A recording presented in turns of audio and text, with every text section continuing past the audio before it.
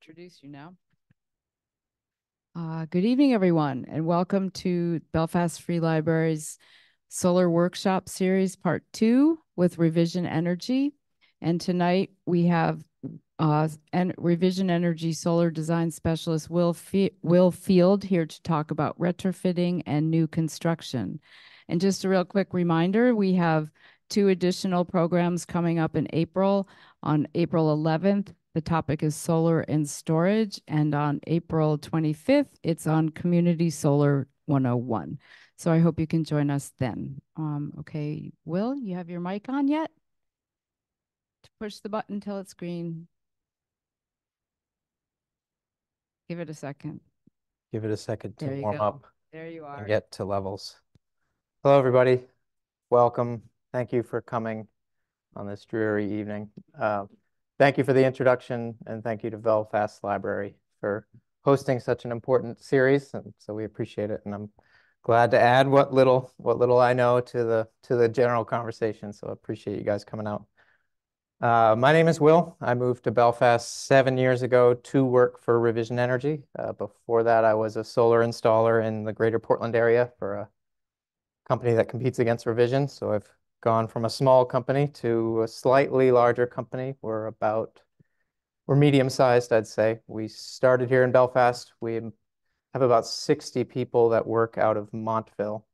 And in the region, we have about 400 people who work for us, and we are a 100% employee-owned company.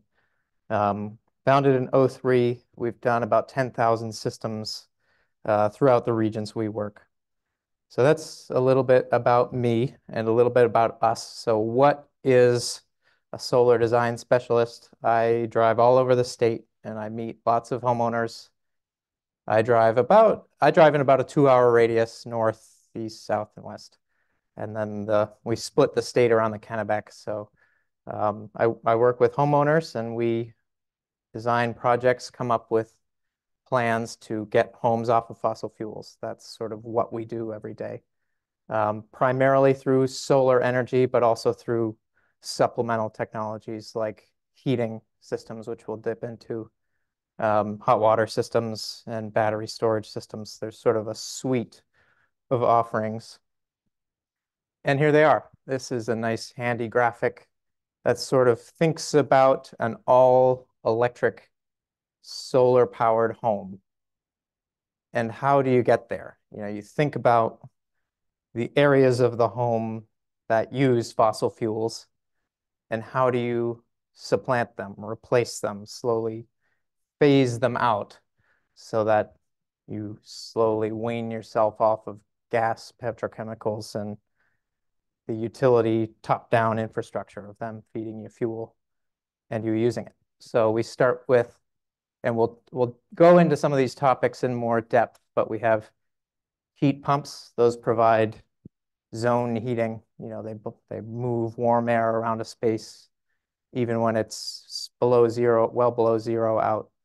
So you target your heating system first, and then your water system. A typical blue tank that sits in your basement for a 4-person household will use 300 to 400 gallons of oil per year. So think of like those 50-gallon drums. There would be this entire corner of them would be used in a typical home to heat the water. So you supplant that infrastructure with a tank that uses electricity. So it's therein you have decarbonized. That's sort of a fancy term of replacing and switching out things that burn things for things that don't burn things. So you have water heating, and then so now you have your heat and your hot water created by electricity, and now it's time to generate your own electricity, which will kind of be the primary focus of my talk tonight. So here's a few more scary graphics. This is sort of one of those sobering graphics that imagine like all the trash and recycling that you create in a year, and imagine if it were sort of put in one place. Here's the typical fossil fuel footprint of a New England home. And this says 800 gallons of oil per year, which based on what I see through homes for zone heating and hot water, that's fairly typical. So not trying to doom and gloom you or say we're going towards a carbon cliff. That's for somebody else, for another night. But what I want to impart to you guys is to give you sort of, all right, now what? Where do we go and what do we do with our homes? So that's where we go.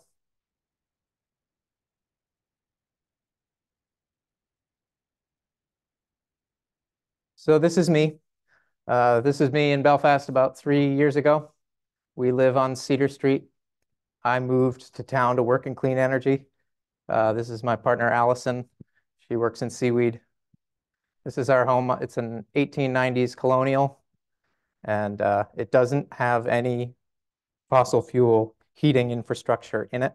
So we bought it with no central heat plant, and we took out so I'm trying to walk the walk. Can you heat a New England home in northern New England without fossil fuels? I'm trying to do it. So that's me. This is my dog Chip. So you might have noticed a solar array on top of my roof. Those are right on Cedar Street, and they generate about 10 to 11,000 units of clean energy per year. So that's basically replacing my electric bill with energy that's harvested right on that rooftop.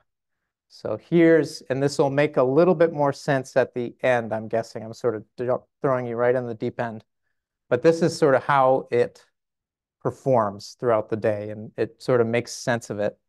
So here's one of my favorite graphs. This shows a home using energy throughout. This is 6 a.m. This is the coffee maker kicking on. And then this is the start of a sunny day. So the sun is coming out of the sky, and those panels are starting to really crank right around midday. And then they cruise from about 10 to 2. I'm creating clean energy. It's covered. The blue is everything that's in the house is being solar powered. And then at night, it goes to bed. And I continue this is probably fridge and dehumidifier and things of that nature. Charging a phone. Your typical, you live your life here, and then your solar energy shows up every day. This is a tally of how much energy was created on this day. I created 63 units of energy, and I used 23. So I carry forward with a balance of 40. So not all days look like that. This is a low heating month and a sunny day, which is not most days, as we can tell. So to make kind of sense of this, because this is a little bit foreign to a lot of people, they just have an automatic payment for their utility bills, and it just make it go away. Let me throw money at it. So most people don't really think about their energy consumption. But to make sense of this, I would look at your most recent utility bill, and you can tell like monthly, energy that was used in a month, energy that was used per day, and I think that's a good first step. Start to familiarize yourself with your energy usage, so that when you create it, you kind of know how it's performing relative to that. So really quickly, this is a layout of the solar panels themselves. This is the central inverter. I'll get to all that. I know that sounds really techy, but this is this map sort of transposed over here onto a monthly basis. So as you can see, sunny day, lousy day here. This is some days it'll perform, some days it won't.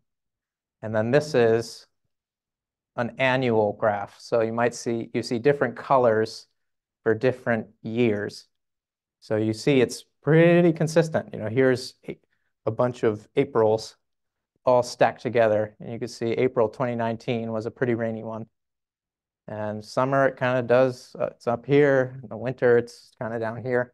But you can kind of see the overall consistency and predictability of it year over year. So that was a lot of information all at once. I'll make sense of it, I promise. And this is kind of why one would do it, in addition to the carbon offsetting goals, you're becoming a power plant. So basically, the energy that I give away down the street, that is credited to my account because I'm helping the utility. They do not have to purchase as much energy on their side of things because I'm giving it away to their neighbors. So this is, a very low bill. That's the minimum meter charge, which is a 100% solar powered month. So here's kind of the guts of my presentation. This is what I call 10 tips for a smooth solar installation. The prompt of this evening was retrofits and new construction. This kind of applies to both. If you're thinking about a ground up new build, I'll sort of think linearly from the roof down to the electric system and out to the street is essentially what a solar energy system does. It creates energy and either uses it or gives it away. So here we go. First, this might be review, but I wanted to point out some quick nomenclature that we use and different types of solar energy systems. We often get people at events and they say, okay, ReVision Energy's here. I would like to buy some lead acid batteries, please. I would like to put them in my, replenish my battery bank. That would apply to an off-grid system. So you might be familiar with what an off-grid system is. If you ever go to White Mountain National Park or any of the Park Service, you have a lot of people in Waldo County actually live off-grid. People on boats live off-grid. If it is prohibitively difficult to get the utility to you, people get batteries, solar. You have all three of these things: roof, solar modules, batteries, and no grid interconnection. You are literally creating energy and using it in real time and storing it. It is quite a lifestyle shift, as anybody who's lived off-grid can tell you. You have to be ready to fix things. You have to be ready to run out of energy. And usually you have different methods of heating, refrigeration. You have redundancies in a lot of different fields. So that's off-grid. ReVision Energy started in that field. As we scaled up, we realized that's not really a market we can serve well. We still have legacy customers who are off-grid, but we are primarily in grid-tied land, in which most people do the rooftop solar or different types of solar I'll get into. They are a power plant. They exchange energy with the grid, and they have no battery. So that's a very common thing to impart as we design and set customer expectations, is that most of these systems, unless you pair it with a battery, it is like any other appliance in the home in that you will, when the local power grid goes out, it will shut off. It's like a toaster oven. You can't use it when the power is off. So that ties us to grid tied with a battery backup. So that's when we have a solar energy system on a roof connected to the grid, and when the power goes out, there is a transfer switch and a battery system. They come in sizes like small, medium, and large, and they will carry you through a sustained outage. We've had, just last week, we had lots of people who lived by means of their stored energy system. So again, off-grid, grid-tied is primarily what I'll talk about tonight, with my toe being dabbled in grid-tied with battery backup. I'll reference that a few times, but that's sort of what we're talking about. And we will have a Q&A at the end. So if anybody has a burning question, try to wait till the end. But so another tangent before we get to the meat of my talk. What are we talking about? What are we building? We start with the most iconic and famous and presentable part of the energy system, the panels. They're like, I equate them to like windshields of a car. they're tough, they're rugged. You could probably throw a baseball at them and they probably won't break unless you throw it really hard. But they are tempered glass with cells in them, with bus bars in them, and when light hits them, they create electricity. They mount to the roof, different roof types, which I'll get into in a second. There are rails, flag attachments, and you basically just lay them on and fasten them. Right about here, where they butt together, you would have a sort of a fastener hold them to that rail system, and that is designed to hold them through 100-mile-an-hour winds. They'll have a wind tolerance, and if you're in a higher wind area, like say Bahamas or something like that, where they get hurricane force winds, they'll either add more attachments or add more hardware. So more different types of roofing. So we saw asphalt. Here we see metal. This is our favorite type because you see how literally seamless it is. You just clamp right to the array or right to the roofing system. There's no penetrations. Both of those systems will probably outlast me. And then you have electronics. This allows you to kind of read what's going on. It allows you to troubleshoot it. And it allows these systems to perform at their most efficient despite environmental conditions, most notably snow and cloud cover. So here we have sort of snow down here. These guys are barely doing anything, but the snow's falling off here, and these ones are doing okay. There's a little clump here, but you can kind of tell based on how they're performing, and I could read that if I wanted to. Most of the time, you will probably ignore this, and it's an app on your phone that you might have to log into every time you open it. But this is available, and it's meant to serve you. And lastly, we have kind of the brains, the quarterback.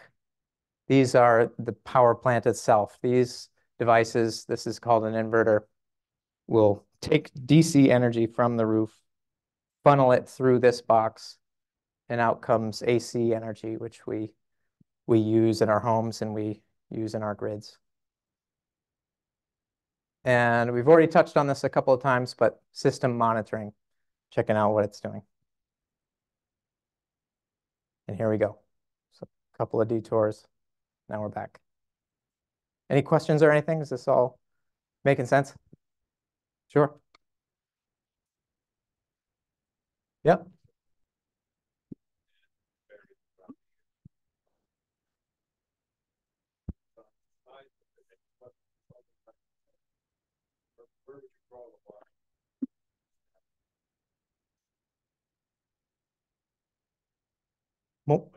Yeah. More often than not, what's cost effective and what scale do we need to meet? It's kind of a question of budget. Which I don't want to get too far into what do these things cost tonight.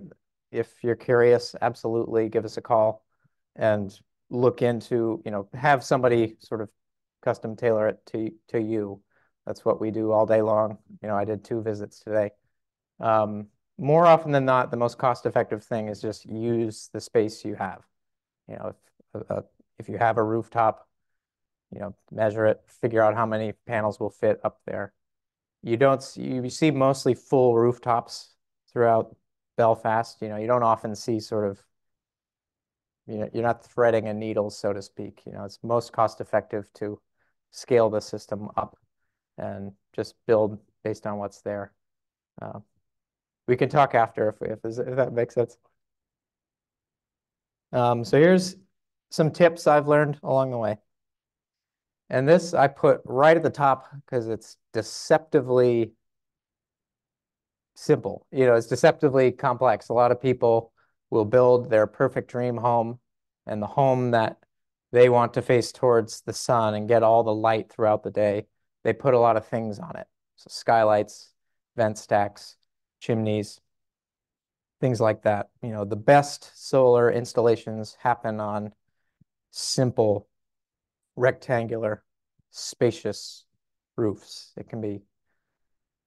It's a lot of times that's missed, but those are our favorite installations. And we get this question a lot, where do we point it? What's the best direction for, where do I point my roof so that I get the most solar energy possible?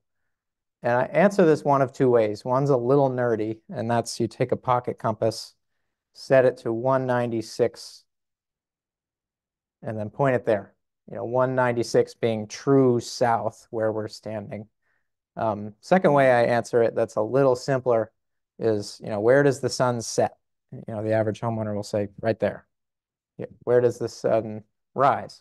Right there. Got it backwards. But now you split the difference. That is where you will see the most amount of energy throughout the day. And it kind of tracks here. Here you have June sunshine at a very high arc, December sunshine at a very low arc. So here we have our planned solar roof, and it points roughly splits the difference between early and late.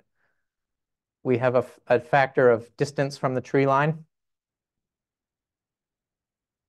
which I'll get into in another slide. And this is a very dense slide that'll make your eyes hurt, but what I'm going for here is, here we have angle, how steep is it? And here we have east, west. Where are you on that spectrum? So it really doesn't matter all that much. People stress and sweat about it. Am I true south?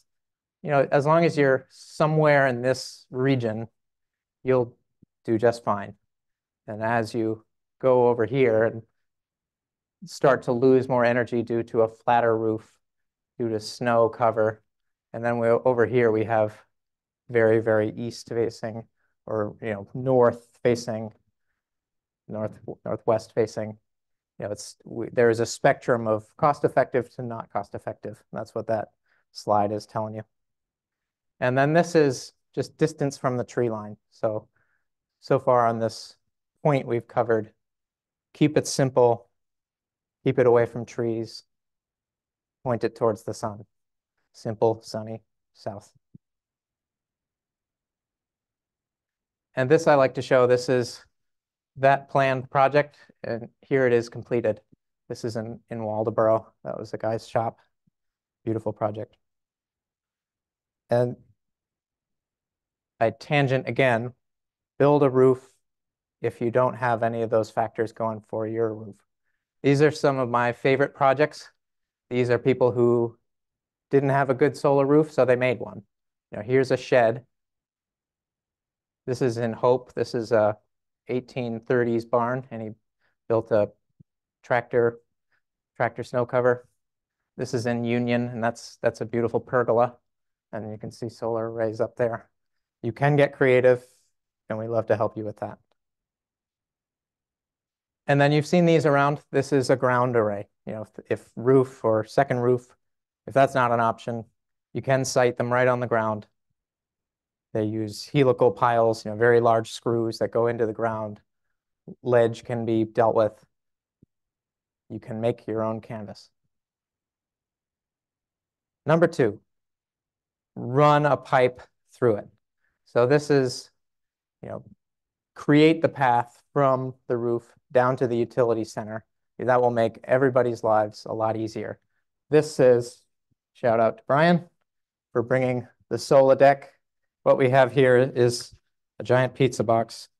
I don't know if I can open it, but this goes under your roofing, and then solar wires terminate in here, and then they'll travel through your home and down to your load center, or down to the inverter.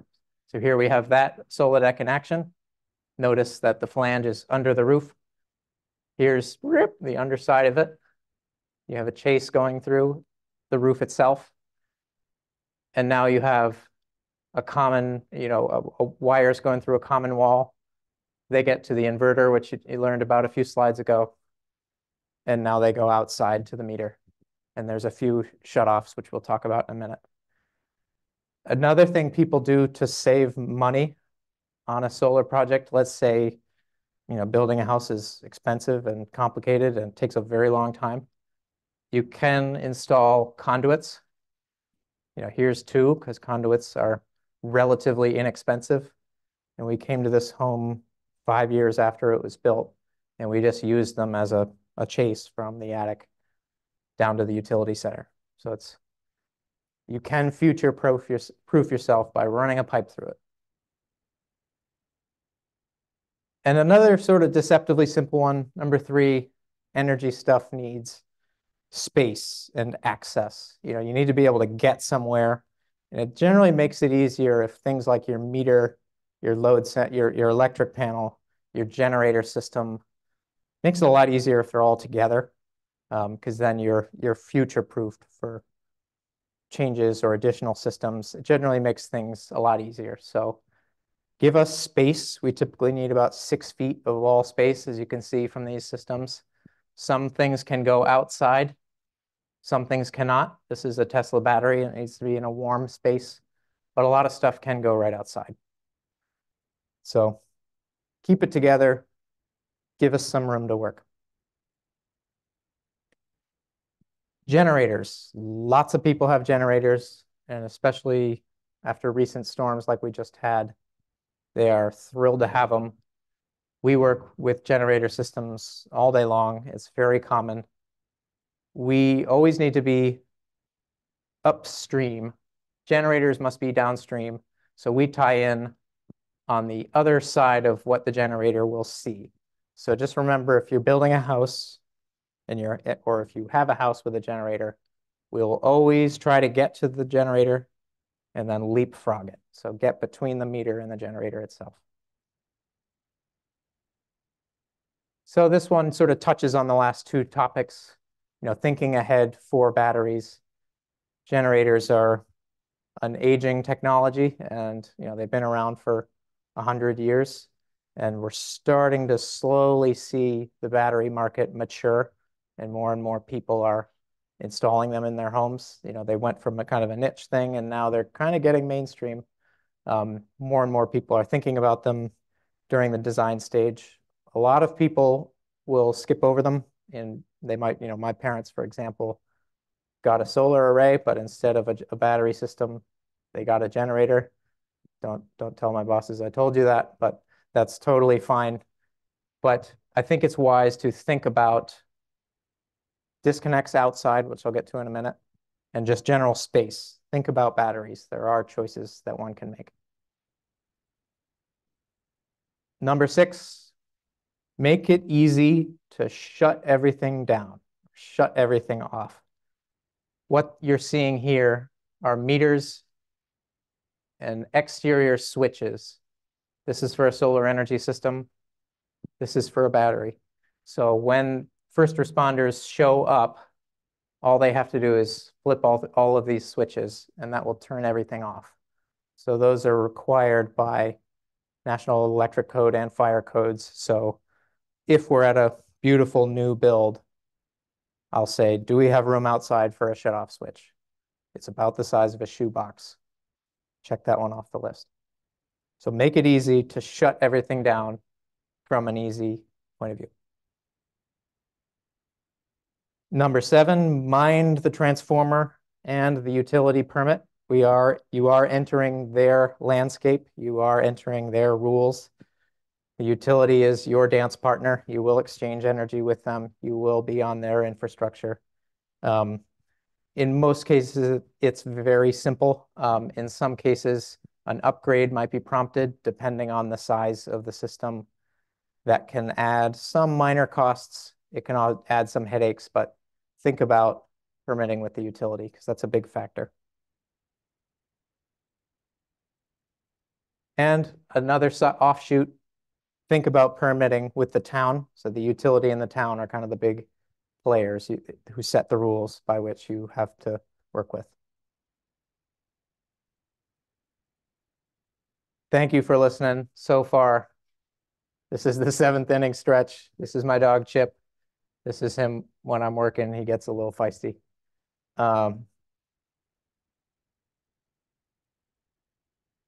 So we talk about clean energy goals and getting your home off fossil fuels, I'm going to make a quick tangent about our favorite tools for getting you there, which are heat pumps.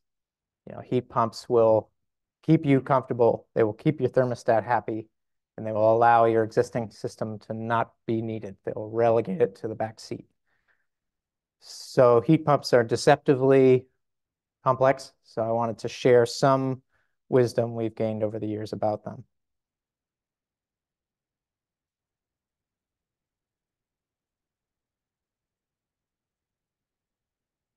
This is an upstairs unit. You notice it sort of fits in that area. That's a floor mounted unit. I wanted to share that one because a lot of people don't know they exist, but they are wonderful.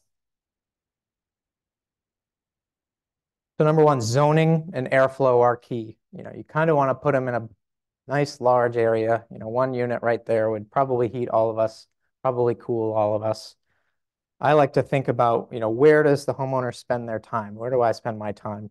This is breakfast time. This is Netflix time.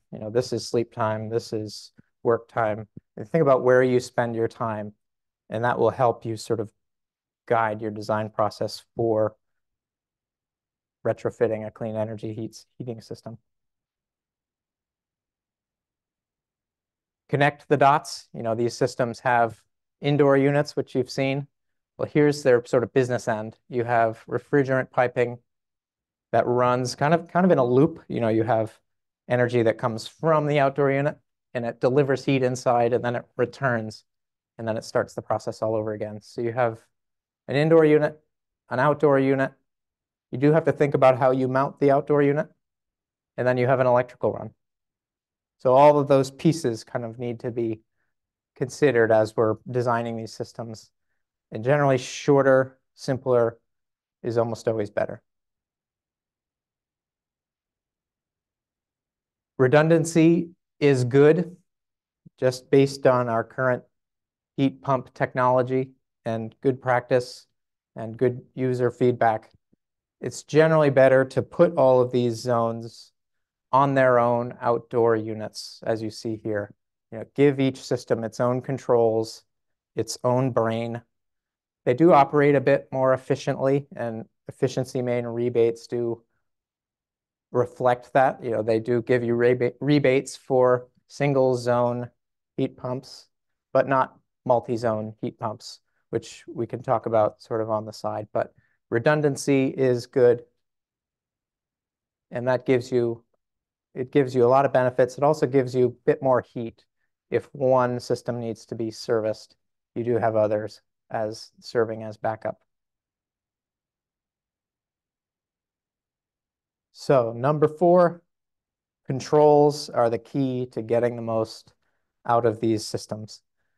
Run all year round, even at 10 below. Don't be like my parents who turn it off just because they see a weather forecast that they don't like. They are designed to work down to, they're rated down to negative 15 degrees Fahrenheit, and they can work at whatever temperature we throw at them. And then there will be a sliding scale down to which they will stop working at a very low temperature that we will probably not get here. But run them all year round. They are designed to do that. Set to comfort, not habit. And that's a counterintuitive one because people will say, my heat pump is not heating my living room the way I expected it to. And then we say, well, what are you setting it at? And they say 68 because that's what I set my old system to.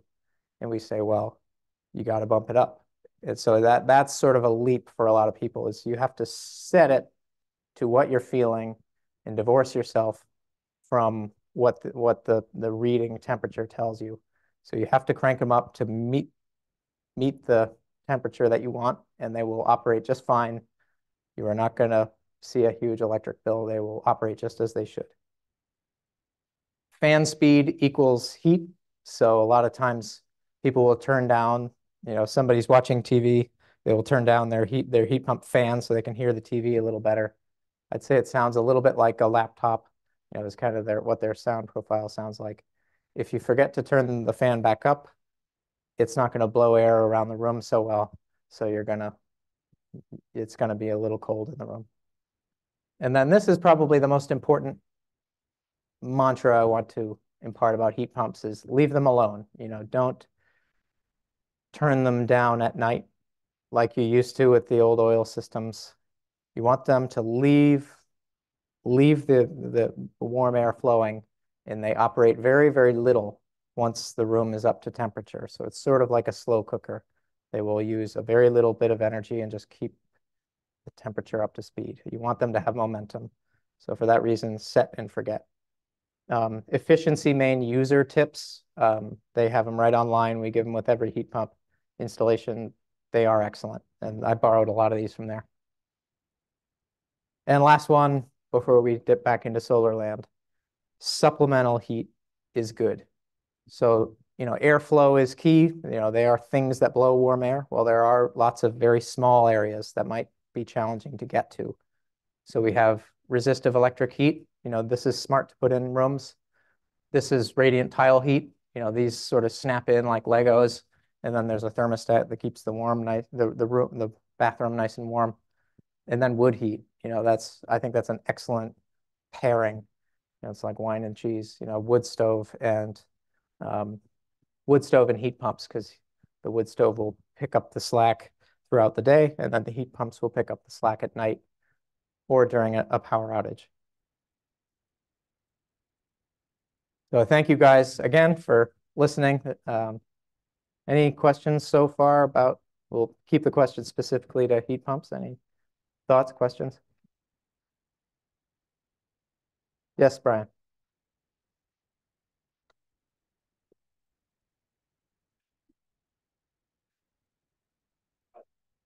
And they work beautifully, but I have the past few years, I set them at 64 degrees or so at night, so from like 11 o'clock to 6 o'clock in the morning, I throttle them down, and that's all. I do that on the app. And then at 6 o'clock in the morning, I have them set to go to 74. I like a nice 68-degree room, but 74 degrees, but heat pumps feels like 68, so you can set it to comfort. Would you recommend just setting that thermostat at 74 degrees and 24/7, or is there any value to letting it kind of cycle cool off during the night? Do you save? I would. Can you repeat part of that? Yeah, sorry. So Brian's question was, Brian sets them on a timer from 11 p.m. to 6 a.m. They go to a lower temperature, and then during the day they ramp up and meet a higher temperature. And is that wise, or should he set it at the higher temperature? I set mine and they cruise. If I go away for 2 days, I don't even turn them off. I think they work more efficiently, and I'm more comfortable in my home if I just let them cruise. So I think they would cycle less. They're not going to be climbing up 10 stairs every morning to go from 64 to 74. I think air will be distributed better, and I think you'll have lower energy bills, but that's me and my ivory castle. I think try it out. Yep. I have mine set it's Sure. and it does a good job. I mean, it heats really, really nicely, and then also supplemental heat. Yep. The Schluter system you have there. Floor warm. Yep. But I never feel like I need to crank it up to move that heat around. They do a good job of it. It's quiet. That's awesome. I tell people that they're a little quirky and they will take some getting used to. And every home's a little bit different. So your system meeting your needs at quiet, that's awesome. That's every home's a little different. Show of hands, does anybody have heat pumps besides Brian? So good chunk of the audience. Any discord? Do you agree, disagree? It's a new house to us, and it's a challenge to figure out how to properly set it. We just did thermostat up, Yep. down, and we've been told, oh, you can probably shut it off now. But not today. Yep. It's cold. So it's a matter of getting used to. But if we do have this increase and decrease, are we, so we're not running the heat pumps as efficiently as they could. They should be left alone so we're not drawing more power to run them. It is, and don't take my word for it, Efficiency Maine, and it was my anecdotal experience. They say that they will use less electricity if they are asked to do one thing versus asking to do different things at different times of day. And it's very counterintuitive for people. And it takes months of getting used to, possibly years of getting used to, but I found it to be true. I had to go against my spousal green to get there, but you know, I hold that to be true. But try it out, you know. All right, back to our presentation.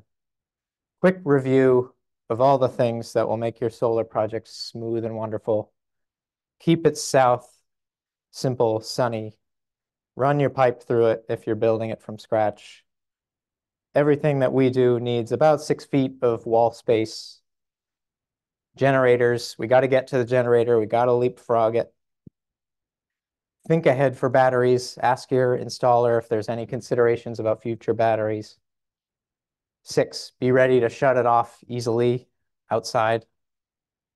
And 7, utility permitting, town permitting, mind the transformer size. So moving right along. Yes. We do. Most installers do, just to get those good Google reviews and make it easy, you know, because nobody wants to deal with permitting. Internet connection, all of these systems, every interface that you've seen from a user level is connected to the internet. So it's very, very important. A lot of products come with cellular packages. You know, if internet's not available, say it's like a lake house or some place that doesn't normally have internet. But through any different means, either through wireless connection, hardwired connection, you got to hook these devices up to the internet. Number 9, system expansions. They can be elegant with adequate space and planning. This one we deal with quite a bit. You know, here we have different systems. They're about 10 years apart. So you can see in different scenarios, typically needs change. A lot of times people will get an electric vehicle and all of a sudden they're using a little bit more energy than they were creating or than they are creating. You know, they sort of move the goalposts on themselves. Through the pandemic, a common story was adult children moved home, and now more loads of laundry are happening. System expansions do happen. I think the most elegant way to do it and most cost-effective way to do it is to just put a parallel system right next to it if the roof space allows. But usually the more cost-effective approach, and this is a plug for my colleague Kevin next week, he will talk about off-site solar. So this is in Knox, Maine. These are co-owners, people who helped pay for this project, and they benefit from the solar energy really no differently as if it were on their respective roofs. So I think it's a wonderful program. So if we go out to your site and it's in the middle of the woods and you have these beautiful hardwoods giving you shade all day long and you don't want to remove them, this is your answer to meeting those clean energy goals and meeting those energy savings goals. So off-site, I call it member-owned cooperative solar, which is a wonderful mechanism. It's a topic of next week's talk. And then last one, don't wait. You know, people oftentimes will do this and wish they'd done it years prior. Energy savings will start instantly, and these systems will last for a multi-generational period of time. You know, we're talking typically 30 to 40 year expected lifespan. And we have seen that, you know, typically older systems. They last a very long time, and panels, they will plateau at about 80% of their output from the first day they were installed, and that plateau usually comes about 25 years, and then they'll cruise for another 15 years. So that's about it. This was a lot. This was kind of the what can we do and how can we do it talk, and how can we retrofit, how can we build from scratch. All of this is possible. All of this is available. People do heat their homes without fossil fuels, and that's how. So here's a review, and here's me. Thank you for listening. That's my chat. Any questions? I want to Thank you. Thank you, Will. The questions are best heard on the recording if we use the mic. I'm sorry. Hi, my system is a hot water radiator system. Yeah. In the basement, of course, and a constant hot water supply. Yeah. I'm interested in doing this, but I don't want to lose the comfort of the radiator heat and especially all the time hot water. Are there products that are available on the electrical side that can replace the mechanics I have on the propane side for those systems? Or is it only heat pumps and only water tanks?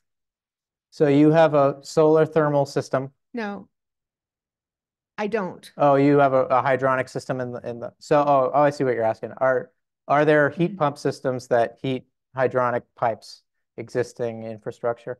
I don't know what a hydronic pipe, like the copper pipes that heat the floor or heat radiators. The radiators. Yep. Yes. So short answer is they exist in Europe. They exist in a very, very small market in Canada. I've seen one in Belfast. We are very early to that party. So what we install so short answer is they exist, but they're not very common.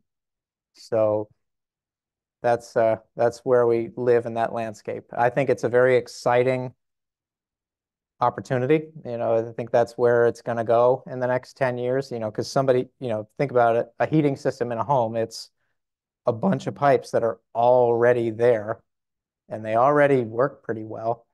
So why not just replace the heart of that system and put it there? I think it's a wonderful idea, and I think we are going there, but we're a little early. Another question I have, I'm sorry. Sure. My house is the roofs are east-west.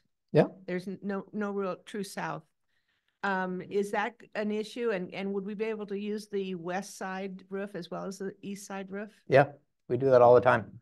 I think kind of goes back to this very dense and boring graph. So short answer is yes. Excuse me a sec, or I'll just throw it here. So due east would be azimuth angle degrees east or west of due south. So here we are 90 degrees off of south. So you're about 75% as effective as a panel that's in optimal conditions. So another way I phrase it to people is, for what 10 panels can create in optimal conditions, you need about 13 on an east-west roof. So people see that and they say, heck yeah, that will meet my goals, that meets my budget, let's do it. So short answer is yeah, we do use east-west roofs all the time. One of my favorite, I won't do it now, but if you Google Bar Harbor Public Works Building, that's like the Google drops you right on satellite image of a big salt shed, and it's one array is due east, one array is due west. So it works. I think as long as you have sunshine, it'll work. If it's shaded, it probably wouldn't work. Yeah, I think it's viable. Any other questions?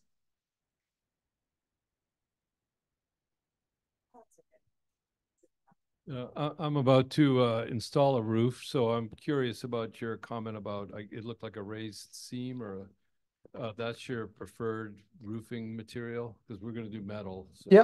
Yep.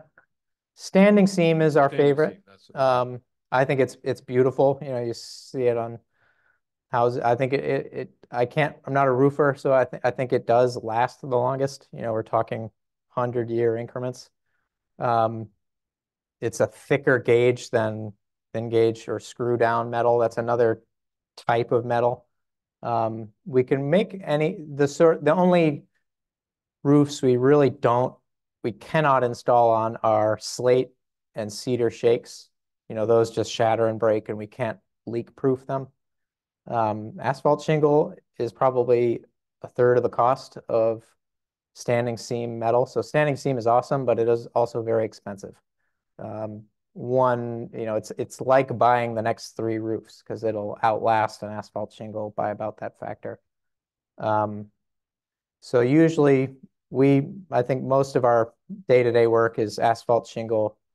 Corrugated metal is a little bit more challenging. But standing seam is our favorite, but asphalt shingle is just fine. And then what's the differential between cost for ground mounted versus roof mounted? Sure. Differential, and I should repeat the question. I haven't been doing that. Oh, silly me. They are bigger projects. You know, if you think about a ground mounted system, a roof mounted system, one team of people will show up at your home and install what they're supposed to install right on your roof, right on in your utility space. A ground mounted system, you have 3 teams coming. You have one team they drive basically a small tractor to the site, and they'll put a rectangle, bzz, you know, it's very loud. They'll put 7-foot screws in the earth. If they hit ledge, which in Maine they always do, they'll put a diamond tip on the bit, and they'll just grind away the rock until we get to the right depth. So that's, you know, the feet go on, they're about knee high. They're very common. You know, you see helical piles for like decks and greenhouses and porches. You know, they're everywhere. I think they're elegant. There's no concrete involved. So that's step 1. Step 2 is that you use much larger racking for the installation itself. Let me see if I could get some photos. So you use larger racking, and then you build it, and then you got to trench it. So typically we want to stay, this one I really like. So this racking, you know, it's about 12 feet tall. So that's probably step 1 that I want to impart to people is, do you know how big this is? You know, it's 12 feet tall. It's about waist high to stay out of the snow. And then you have, you know, in this case, you walk back to where it needs to go. It's probably 200 feet. That's about our range. Any more than 200 feet, it starts to get, you know, you have to upsize the wire. So wire gets really expensive and it gets really difficult to pull it. So long way of answering your question of what's the difference in cost. I would say about 30% more. You know, if you take a comparable size roof mount and then put it on the ground, yeah, you're paying about 30% more. But where it's not quite so simple as 2 choices in a vacuum, you know, roof versus ground. In most cases, you do not have the roof choice. You know, it's like a classic old farmhouse that has the hardwoods all the way up to the front stoop. You know, in a dormered farmhouse, a roof might not be viable, but they have, you know, a space of field just beyond where they mow where it works great. You know, and so that's sort of how we approach it and what the cost differential is, because it's a larger project. Thanks. Any more questions? Sure. No, you can't. Sorry. So this is in regards to excess energy. generation. Feeding it to the grid, right? Mhm. I heard in the past, and this was like 10, 12 years ago, that CMP was then cutting a check, or the utility company, whoever it was cutting a check back to the homeowner or the generator. Is that still the case, or how is that all reconciled now? It's basically an exchange. So you create a lot of energy, excuse me, when you can, which is summer months. It gets tallied in your electric bill. So you will see column A, which is what you have now, which is energy that flows in the building. And then when you go through the permitting process, your bills look different. You will see what's flowing in the building, what's leaving the building. And then you'll see what I call the log pile, which is that. So basically the green in the graphics that I showed you, that gets tallied, and that number gets really, really big, usually towards September. And then in September, it reverses direction, and usually people will start using more energy than they create. So to answer your question very succinctly, you're exchanging units of energy. So is it then ever reconciled out? So if I put in a system that is much bigger than what I need, Yep. because I want to help the world, right? Want to create more energy, is that ever reconciled so that I get paid back for that I don't use over the course of the year? I'm not talking daily or weekly or monthly, but over a period of time. Unfortunately, no. You know, the rules in which we live, if you don't use energy credits within a year from when they're made, they do expire. So you actually see a column on your bill that says unused credits expiring. Most people, it doesn't populate. So short answer is, unfortunately, there's no value for people to overbuild. I think the value of, somebody considering overbuilding, like your question earlier, meeting the size of the roof rather than really fine-tuning the needs. It costs, back to my ninth point of expansions, it is so much cheaper to build it once versus building it multiple times. So even if you lose a few credits, say that's a value of $200, you say per year that energy credits are expiring, you're saving thousands of dollars by having an install team come once versus coming multiple times. Because people always, especially as we're talking about heat pumps and electric vehicles are becoming more and more common, water tanks, which we didn't really talk about tonight, but people always find ways to use electricity. And if they don't, they typically share it with family members. It's surprisingly easy to share. I've seen parents and children share energy credits. Sometimes the array is built at the child's house, and then they share credits with the parents or vice versa. So back to your question, nobody's cutting you a check, but it is that's sort of the mechanism we live in, is that energy is exchanged. Energy now for energy later. Did you have another question? Sorry, I do have one more question. Fire away. That's what we're here for. A number more questions, but this is pretty generic. Do you have a sense of how many households in Belfast have solar? That's a great question. Where are we on the curve? I don't know. I'd say Belfast as a whole is very ahead of the curve. You think about, I think my colleague Matt talked about this last week. You talk about our look at our fire station, look at our landfill, look at Crocker Road, walk down Bayview Street, walk down Union Street, walk down Cedar Street. There's lots of, so our town is very close to net zero, just because I heard anecdotally, it's something like 80 meters that are energized through these central solar locations.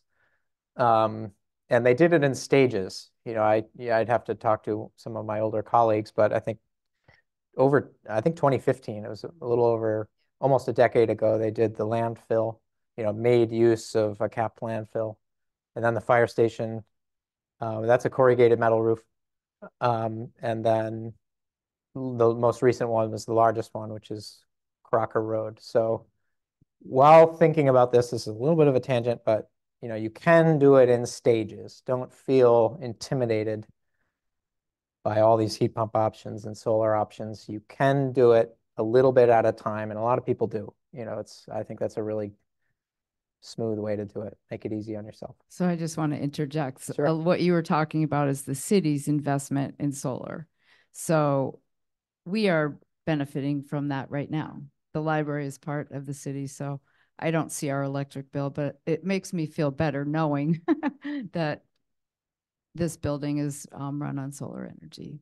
80% of it, I've been told. So that's really great. Yeah. It's wonderful. I should know the answer to your question, but I don't. In terms of homeowners, that's kind of what your question was. It's both, actually. Yeah, I'm trying to gather information. Sure. For the committee that I'm on. You know, those getting to that kind of answer would be cool. You know, just to see how far we could go. Sure. Any more questions? Well, thank you so much, Will. This was really helpful. Thank you, guys. Appreciate it. Thank you.